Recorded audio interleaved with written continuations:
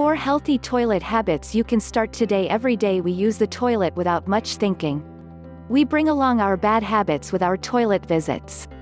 Some people like to have long chats over the phone in the cubicle, while some people like to make their toilet visits start and end all in less than 10 seconds.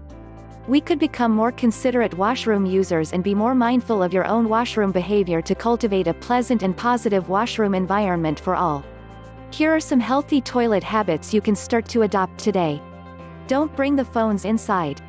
Texts, emails, calls and games, surely all these do not demand attention from you while you spend that mere 1 minute away from the desk. When you bring your phone inside to the toilet, you are not only less mindful of what's happening around you, you also risk contaminating the phone with lots of germs and bacteria. People who play games on their mobile phones hog the toilet cubicle for a long time, making it inconsiderate or other users who are in urgent need. And when you are less mindful of your surroundings, a wet floor may just pose a certain risk for a slip and fall if you are preoccupied on the phone and become careless with the slippery surface. Leave those phones behind and make your toilet trip with a peace of mind. Don't be in a rush to start and finish. A washroom is often a high-traffic hotspot with people coming in and out, desperate to start and finish their toilet business as quickly as possible. There are many people who run and barge into the washroom unexpectedly. This is especially dangerous when there are young kids standing behind the door. They could be hurt. Being in a rush means you would also be doing your business in a haste, in the long term, which could be unhealthy for the body. And when you are in a great hurry, it is quite likely you cannot be bothered on cleaning up after the mess.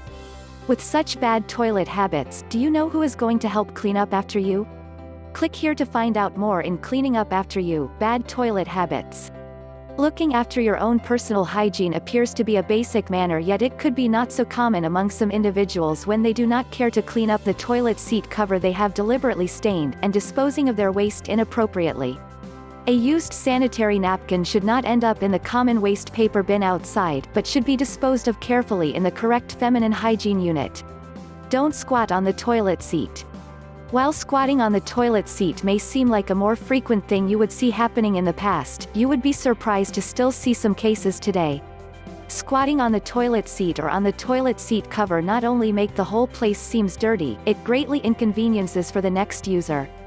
You may risk injuring yourself should you fall off while squatting dangerously over it. Solution: use a toilet seat cleaner to sanitize before use.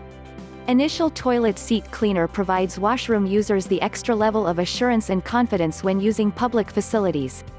Wash your hands with soap, dry them before heading out. Nowadays it is quite uncommon to find someone heading straight out of the washroom and not washing their hands after use. If you do not wash your hands, you should be aware that you are capable of spreading diarrheal diseases, infections and viruses once you stepped out of the washroom back to your workstation. While most of the users these days do wash their hands after visiting the toilet, yet most of them do not use the hand soap. Washing your hands with soap is equally important to kill off germs and bacteria your hands would have been contaminated with from the various bacteria hotspots such as the cubicle door handle and toilet bowl flush handle button. And if you do not want your hand-washing efforts to come to waste for nothing, dry wet hands thoroughly before heading out. This is because wet hands are able to pick up germs again, with these damp hands spreading 1,000 times more bacteria than dry hands.